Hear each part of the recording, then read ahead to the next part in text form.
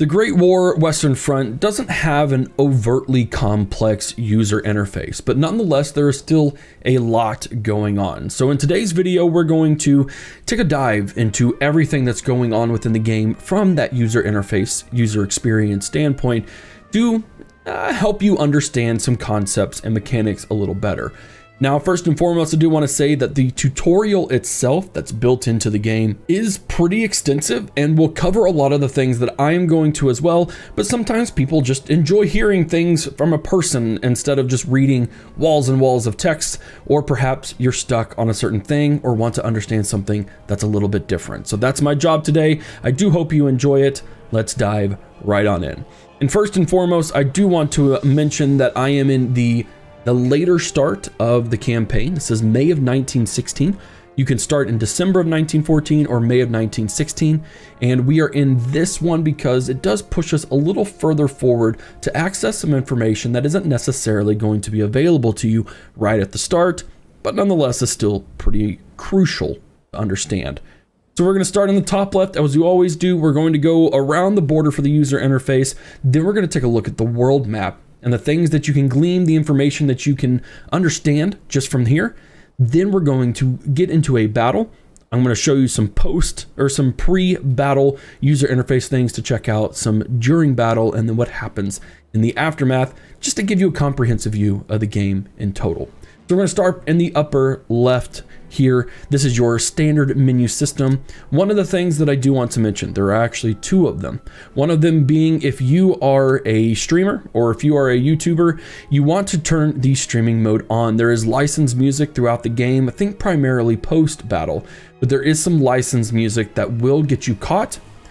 You can turn this on so you don't have to worry about it. There are things like movie subtitles, play audio when not in focus. That's always a must for me, so I can alt tab and not have things go away.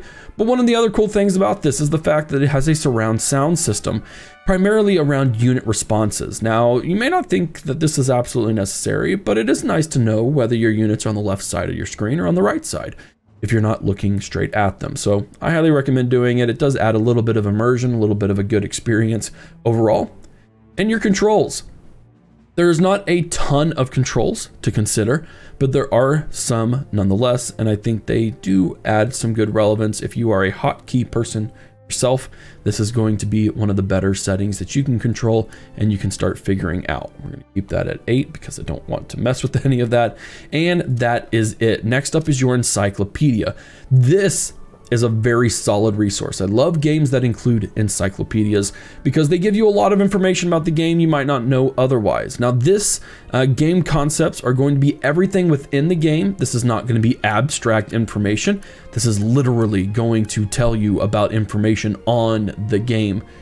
Highly recommend looking at this if you're confused about a whole range of game concepts. We're not going to look at this today. And then your military is all the military actions and military units that you can use within the game. These are also really good to figure out because they don't all apply to each other. For instance, the Allies don't have access to conscript infantry, but the other side, I can't think of what they're called right now. They have access to conscript infantry, whereas the Allies don't. The Allies have a thing called disunity of command, which I do believe, I can't remember where it is, but essentially if they have different nationalities playing in the same battle, they actually suffer a morale debuff. So that's something to consider. We have different theaters of war, which include mechanics or mechanics around the buildings that you can have, the different things you can do on the world map, your different trenches and the different things you can do within trench warfare. And this is more abstract. Central powers, that's the word I'm thinking of. Apologies on that. This kind of just gives you some abstract information on the game setting itself. It's a comprehensive encyclopedia that's been pretty well thought out, and so I really enjoy it. Moving to the center, top center of your screen is your national will, as well as an indicator on whose turn it is. Obviously, there's only two sides. There's the Allied nations and the Central Powers. And in this May of 1916, what you have is a reduced amount of national will. If you start at the very beginning, it's going to be higher up. I believe around like 650, maybe even 700. And down here, it's at 450, which means the game progresses a little bit faster, but that's kind of the deal. May 1916 is actually 18 turns into the game. So there's a lot of stuff that's going on that's a little more advanced for sure. But regardless, your national will is literally the will of the nations and how you are going to war for them.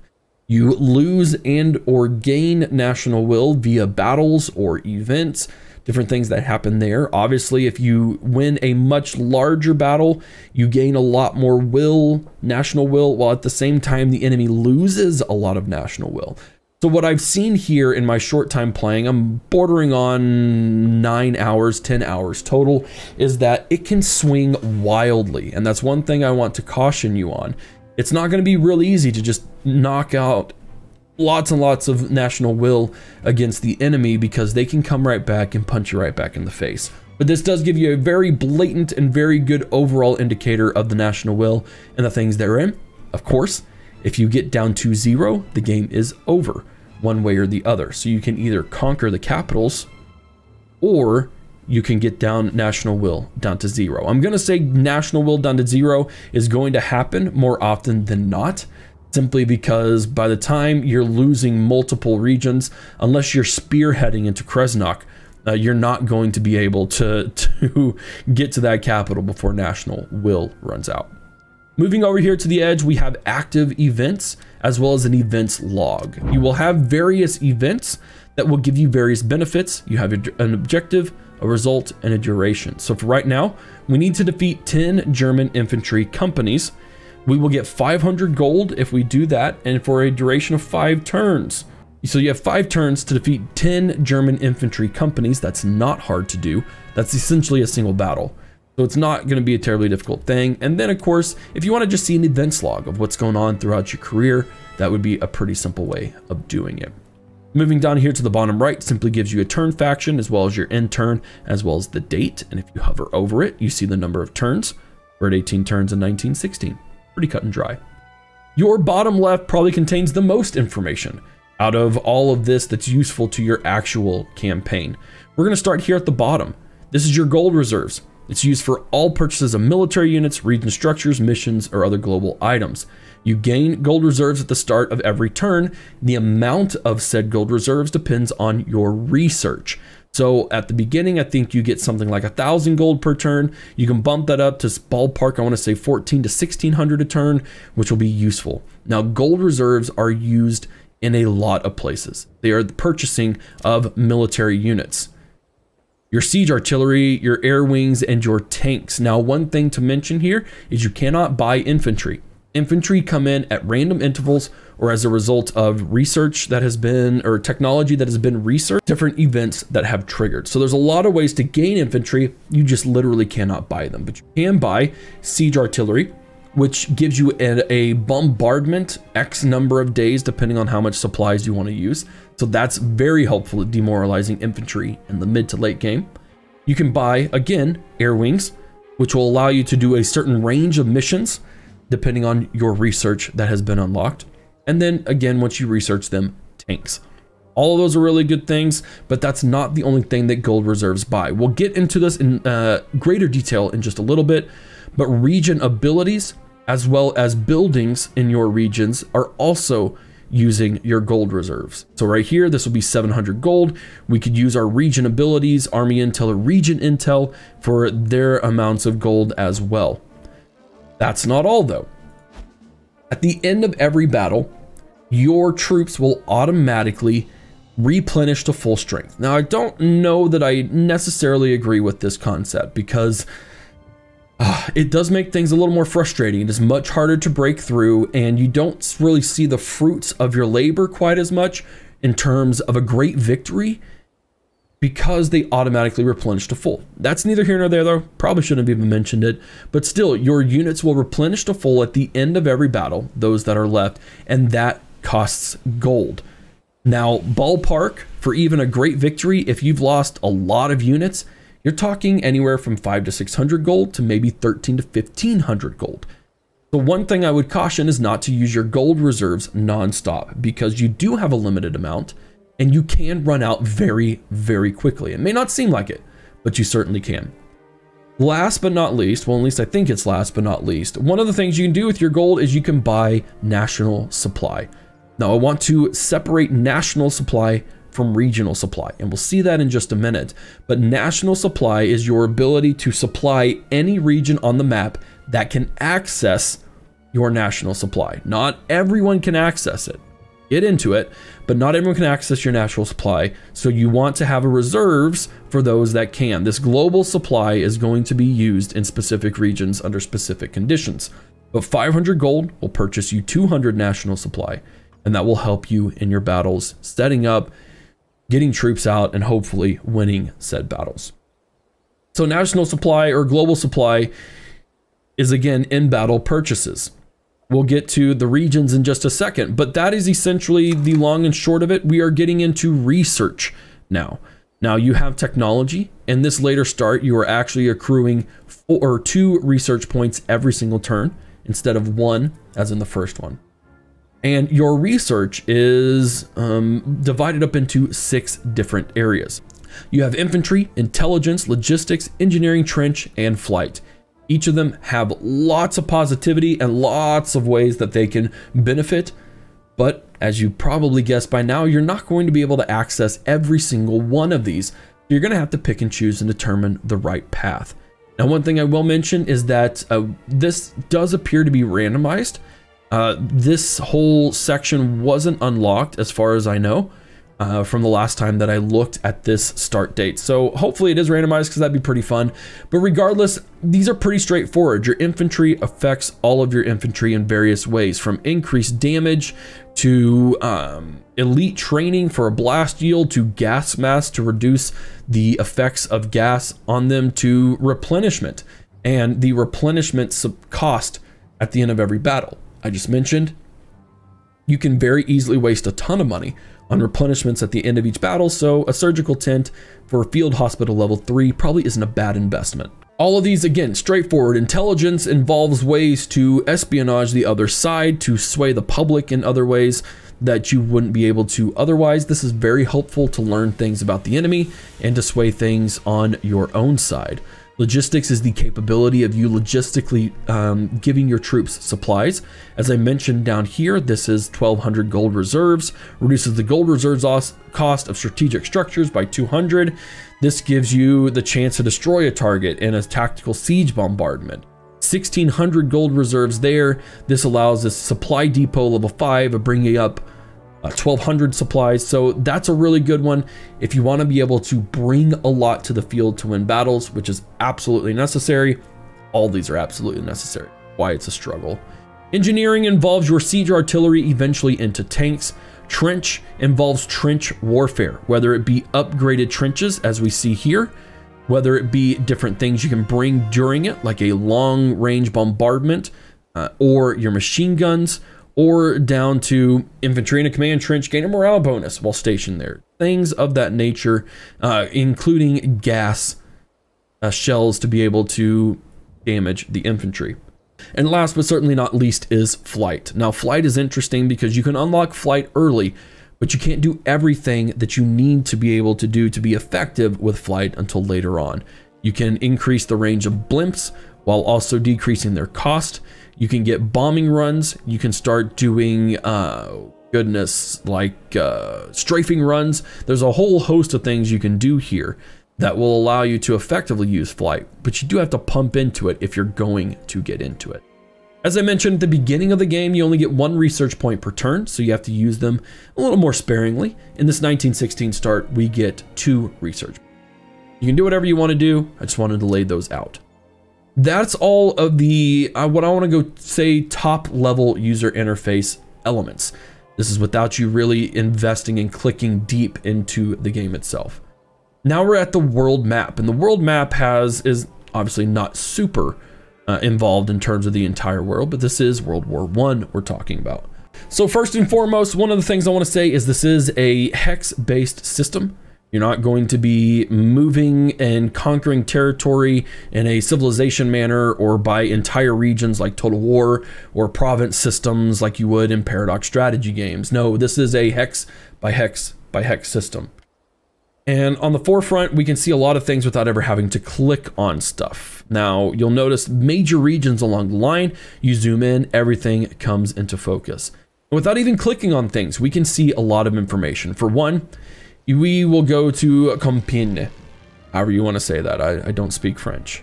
You can see a majority of the nations here are going to be French. And in fact, I want to say, yes, the majority is going to be French. We're going to click off.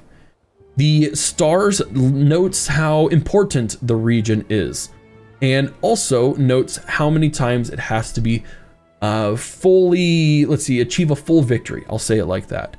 You cannot reduce a star without achieving the great victory, which is the highest level victory possible. The only way to get that is to take all the objectives and also the headquarters. That also means that it will require multiple attempts to take a single region. We have to have a great victory in Noyon twice in order to take the region, and that's not a simple thing to do.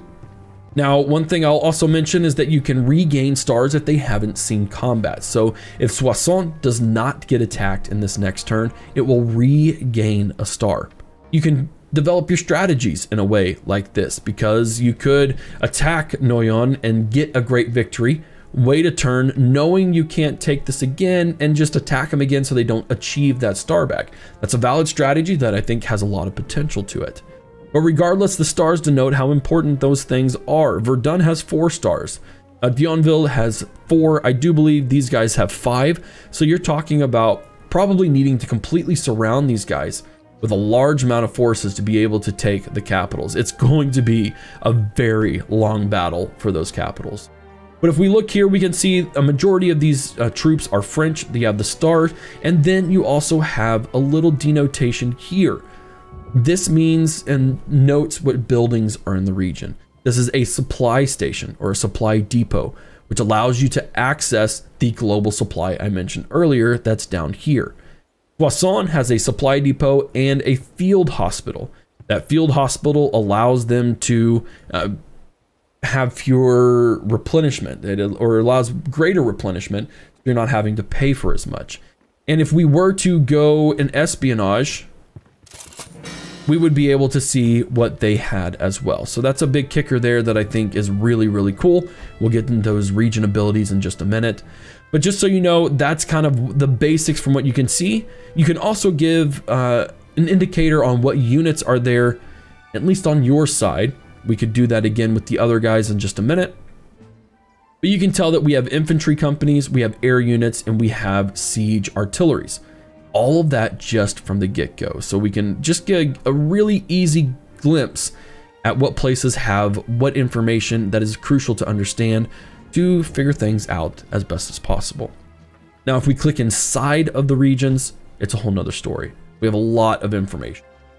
Compiègne is a 3-star region. If we lose it, we will lose 12 will. Now, not only that, but with each subsequent battle, if we lost 3 stars, it's 12 national will minus whatever has happened to the national will after those battles, meaning you could lose a ton of national will in order and lose a region that way. That would be awful. Hopefully it will never happen to you, but regardless, that's what it means. On the top here, we have region morale. Now, morale goes down or up based on certain events or certain modifiers. There's a lot of different ways that morale can go up and down. One of the easiest ways that it can go down is by battle fatigue. And we can tell here by the regions that have smoke and fire coming out of them, which ones have been attacked previously, including ours. Nope, none of ours have. But if you'll look here, if we were to click on each one of those that kind of has the fire burning in it, which denotes a battle, you'll see they all have minus 15 morale. That's battle fatigue. We don't receive the battle fatigue, I would assume, because we won. But regardless, if we were to attack Perron again with, say, Villers-Bretonneux, they would get minus 30 morale, assuming they lost. Arras would go in and we would get minus 45 morale. It does stack, and it can be detrimental, and a really fantastic way to relentlessly harp on an enemy to be able to take a good region quickly. If we were to attack relentlessly here, they would be so low in morale that you probably wouldn't even have to put infantry in. You could just use some artillery and make them all scatter. So that's an important thing to do. Of course, if you don't get attacked, not only do you gain a star back, but you also have your morale that goes up. So it's something to think about. This is what I was talking about earlier, and we're finally addressing it. Your supply pipeline versus your regional supply. Your regional supply is the sum of all supplies in which the units that are in them bring to the table. So if we take a look here, we have 4 French infantry corps here. So each corps is comprised of 20 infantrymen, 1 heavy artillery, and 1 light artillery, meaning that the entire infantry corps here is bringing in 80 total infantry, 4 heavy, and 4 light artillery. But each corps also brings in 180 supplies. So 180 times 4, that's 720 supplies, right? We go over here, we see we have a siege artillery battery. They don't bring any combat supply, but we also see we have 2 French air wing corps here. And because of that, they each bring in 100. 720 plus 200 is 920 regional supply. But because we have a supply depot, we have supply depot 1 brings in 400 supplies from the global supply system. If we were to use all of that, which we probably would in a battle like this, we would get our global supply. It would decrease by the amount that we used in the supply pipeline. If we go here and we spend 700 bucks on supply depot 2, we see that bumps up to 600 supplies. So we now have 1,520 supply to use, but it would take away a lot from this global supply. Make sense? Hopefully it does, and it all is hunky-dory. Now, we do have units in this box will be moved to a new region, so let's go to Calais. We're going to address it there, which has a huge amount of supplies, I might add. Left-clicking brings in 1 corps. Right-clicking brings in all of the corps that are in the selected box. So we're going to bring, let's go all of our British units, and we're going to put them in, let's put them in Arras. Right? So we have all of these guys selected, and we are going to right click, and they will move to Arras. But there's a kicker. You'll notice that they are locked. That means in this current turn, we cannot use these 9 corps. It takes the next turn to be able to use them. So you can't move everyone into one region to go attack a guy and just try and wipe them out in one single turn. It doesn't work like that. Next turn, we'll have quite a few corps here that we will be able to maybe take Peron with, or at least be able to push them a little bit harder than we did before. All right, moving on, we're going to go back to Compiègne. We have region abilities. Now there are 4 region abilities that we can do. There is region intel, which we did up here to find out what buildings are in Ghent, Oudenarde, and Lille. Your army intel, if we were to do the same thing, we have money to spare. Your army intel will give you the almost, well, it's supposed to anyways, will tell you the region core. Oh, it failed. That's why. If we were to go, nope, we can't do it. Okay, so it failed. That's unfortunate. But if we had been successful, we would see the exact army composition of these guys, which would be very helpful to determine whether we want to push them. It's unfortunate that it didn't work, but such is the nature of these things. They're not scripted on my end. We have region abilities, which is region intel, army intel, counter intel, which removes any enemy espionage missions in the target region, prevents new ones for a period of time, which is good. So if you know you've been seen or you're trying to cover up what you're putting into a region, then this would be a good way to do it. And then last, care packages. Care packages are clothing, food, and other items which reduce the negative morale. So they will increase morale in a region for your troops, and that is of course unlocked via technology. Last but certainly not least, you have your buildings. Obviously, each building does their own thing. Airfields affect airplanes. Your field hospital reduces the number of casualties. Your mechanic garage affects your tanks. Your field supply depot increases the amount of supplies you can bring in. You have a safe house for agents, which reduces the chance of them getting caught. And then you have a canteen, which will do positive buffs for your soldiers. These are all unlocked via research, so you'll have to determine which you want to put in. But again, remember, you can't build everything in every region because you don't have the gold reserves to do so. But one last thing that I do want to mention that is outside of the region when you select it, you'll notice rain or you'll notice snow, you'll notice different things overall.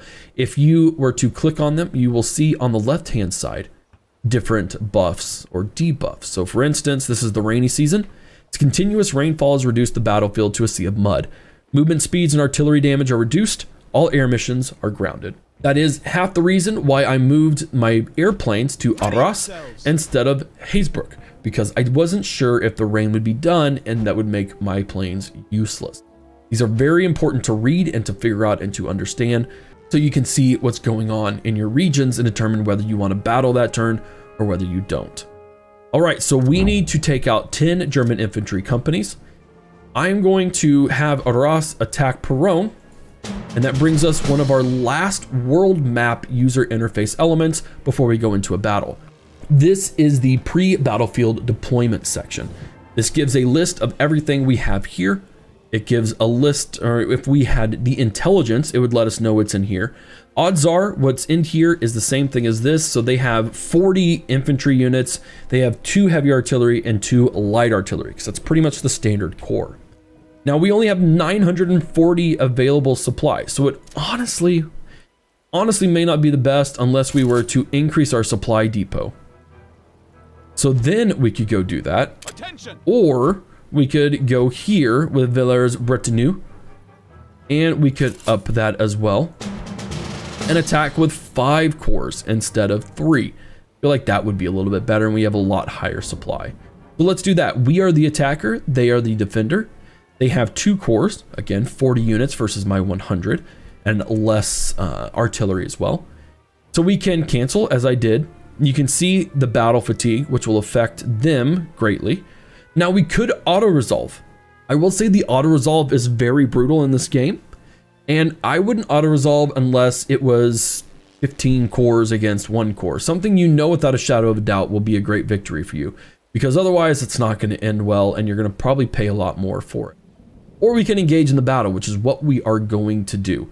This is pretty cut and dry, so I'll see you on the battlefield. And here we are, ladies and gentlemen, on the battlefield.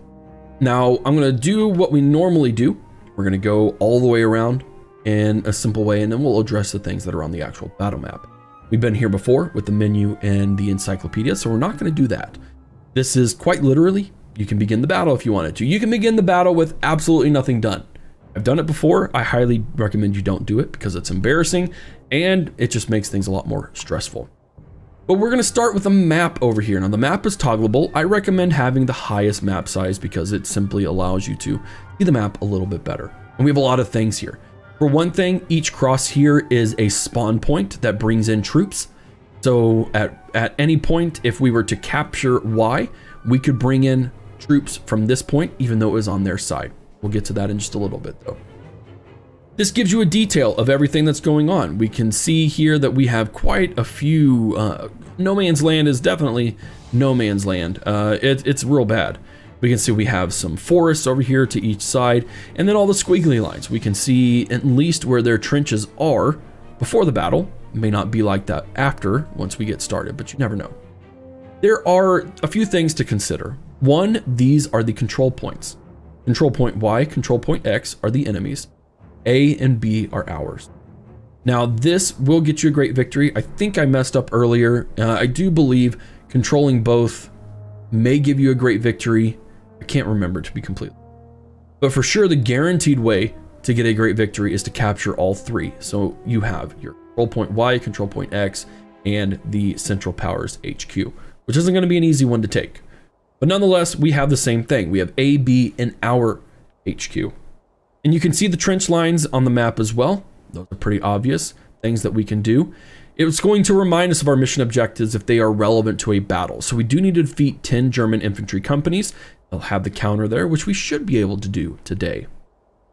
Down on the bottom, we have things to address. Now, this is more relevant once we actually start the battle. But when you bring reinforcements in, they will automatically start out in column formation. Column formation brings them all very close together, in which case they move faster. But if they get hit by artillery, they are guaranteed to pretty much get wiped out. Skirmish formation is the opposite. They are spread out, in which case they are slower, but they are less affected by when they come under fire. So that's something to consider as well. Your company halt, you can tell them to halt immediately where they are, which will give you a whistle, or you can hit backspace. I do know that for sure. And then you have company withdrawal. If a infantry company is near death, rather than lose points by having a trench taken while they're in it or having them die in battle, you can withdraw them. It does still penalize you for withdrawing them, but at least it's not as bad and you're not wasting slots, as we see over here, our cap. You're not wasting them on units that are pretty much guaranteed to die.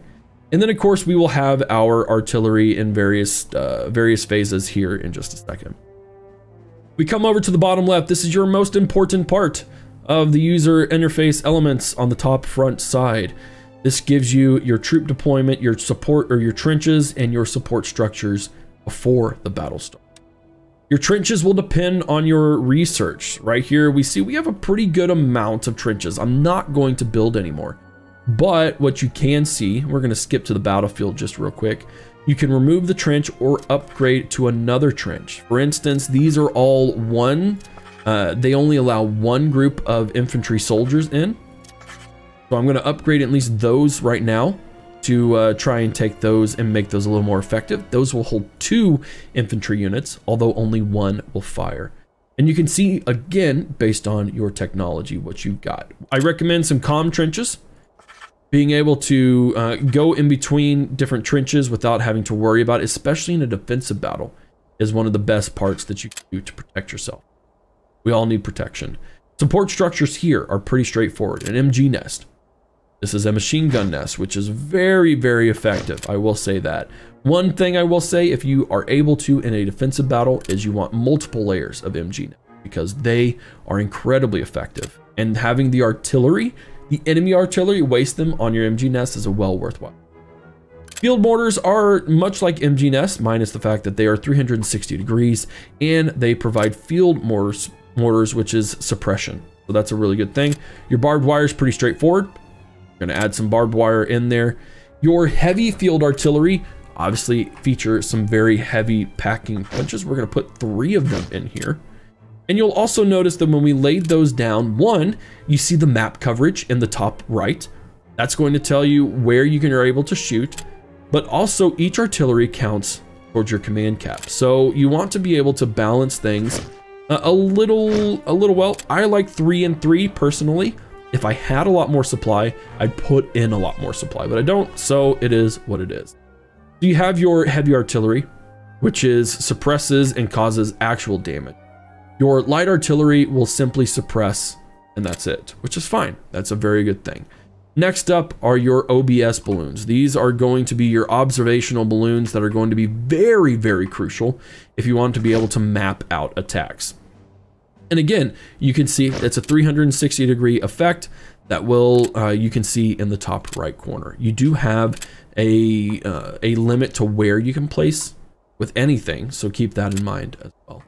So those are your support structures and your trenches. Both are equally valuable depending on what battles you're going into.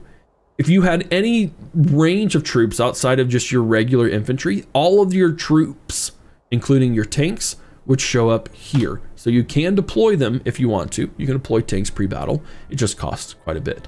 Now you'll notice here that if you hovered over the British infantry, it comes up with a basic description and then a nationality bonus.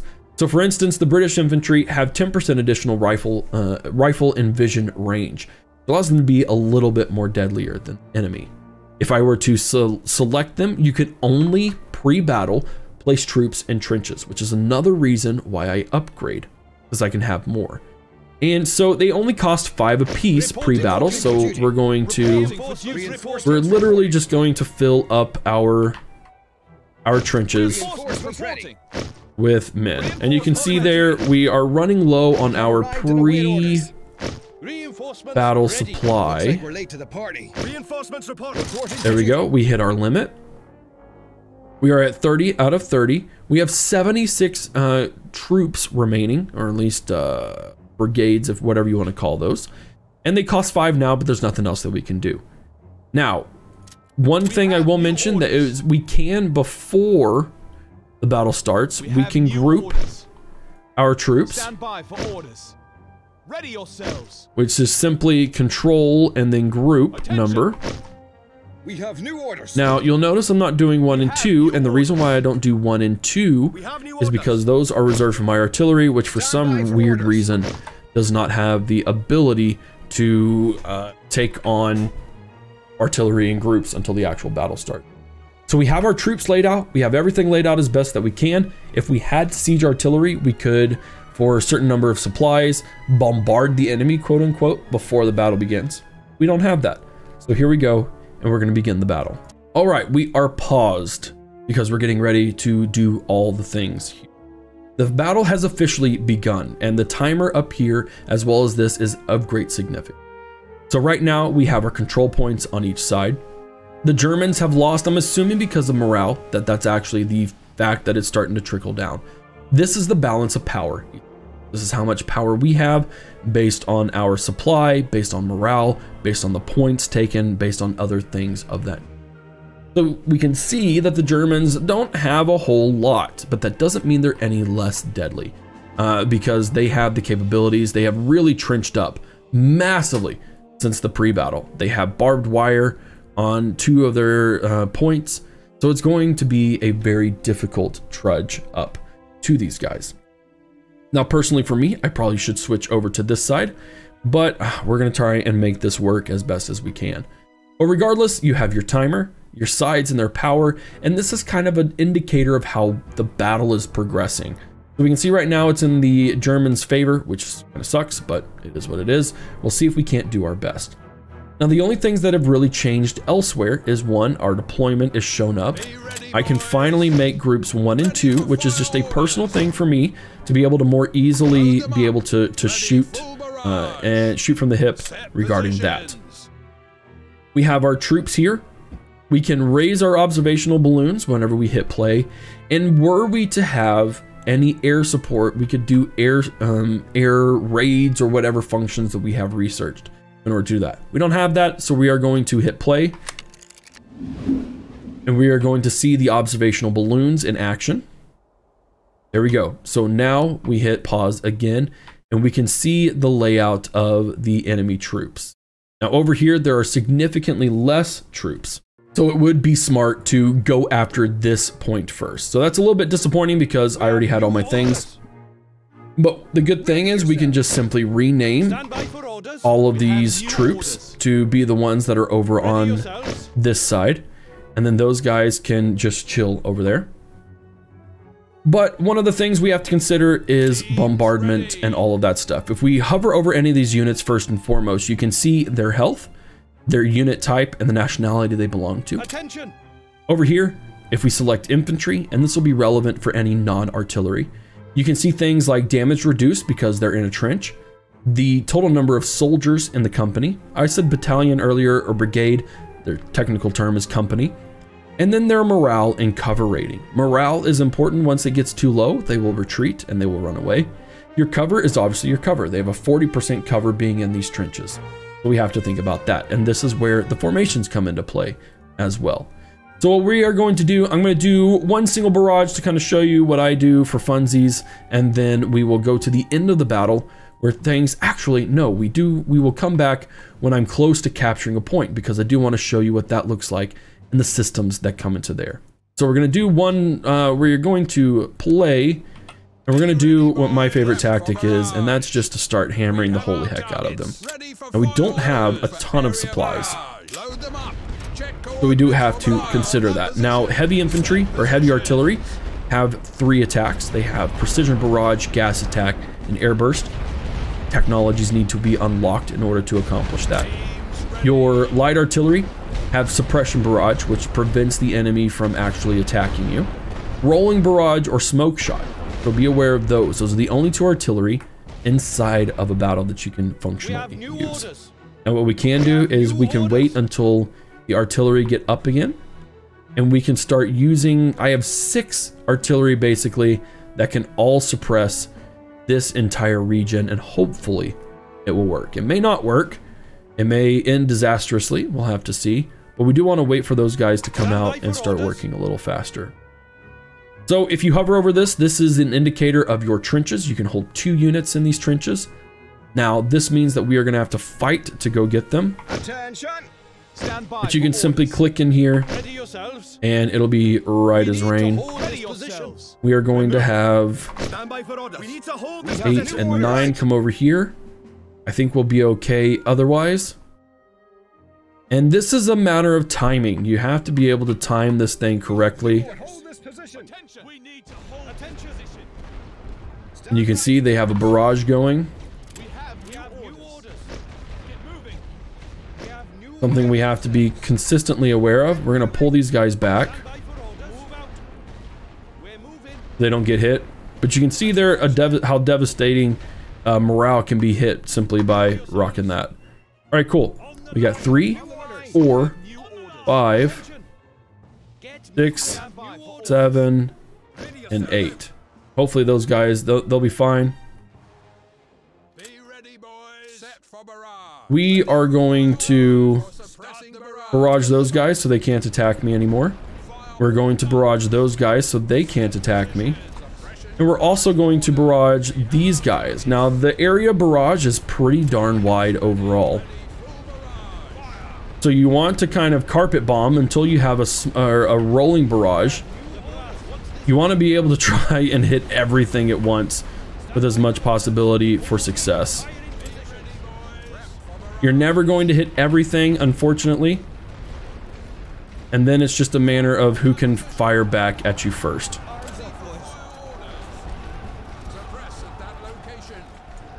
So far, this seems like a pretty successful attempt. Relatively successful. Believe it or not, this was actually a pretty successful attack. Most of my attacks do not nearly go this well. There we go. So that's a little bit of a glimpse on how these operate. Again, we got to be mindful of your supplies. And we can see there that people are starting to come in, which we should be able to attack them. Nope, they are barraging us, which is very rude.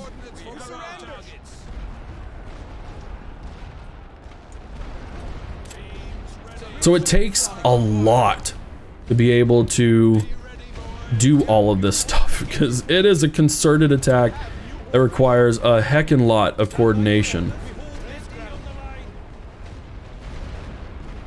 And in no way is it a simple process.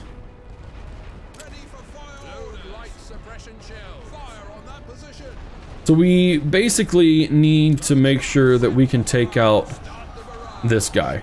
We take out the mortars will be really good. And then coming over here, because I did not... Oh, we're going to lose that unit. You can see how fast they melt as well.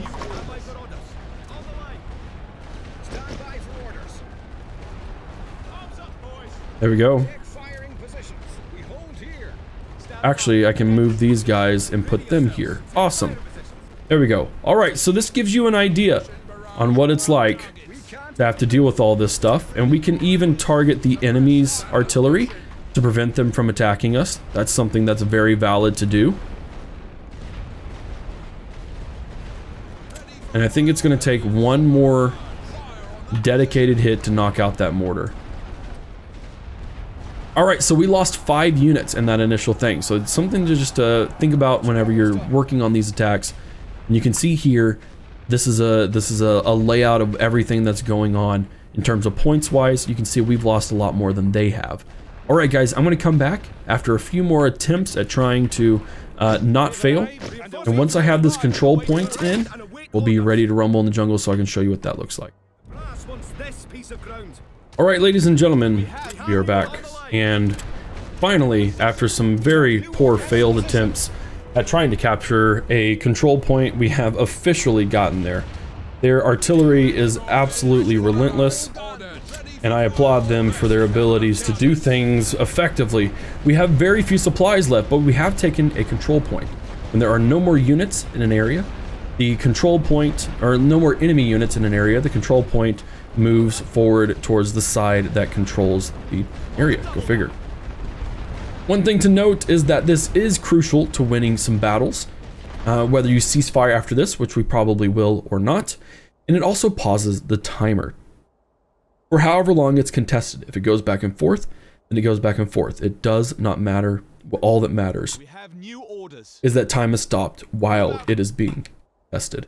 Now, of course, once it stops being contested one way or the other, then timer starts back down again. So you can see that that moved, switched us up quite a bit. But what we can do now is we can move our troops, knowing that they are relative safety. And we are behind enemy lines, so we can take out this artillery. You will get points rewarded to you for taking out enemy artillery. So it is very, very advantageous to do so, even if you simply just take out the artillery and nothing else, and then cease fire afterwards. These are all valid tactics that I think have a great deal of relevance. Good strategy overall. We see them slowly taking things out one by one. I don't think it would take quite that many grenades. It may take a lot less, but nonetheless, this will help us greatly. If we can take out the other ones, I do believe those are the only two artillery they have on the map. Check your ammo. We're gonna go with number 3.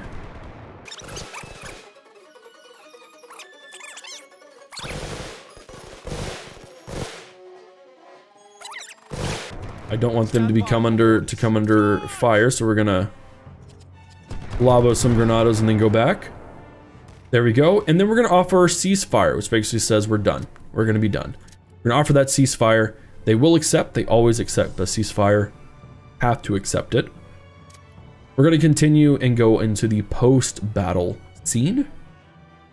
This is the post-battle scene. There's a lot to do here. All right. So for one, this sways you one way or the other towards a great victory or a great loss. We did not do enough to warrant anything but a stalemate, so we ended up both losing national will. It is what it is, unfortunately, for us.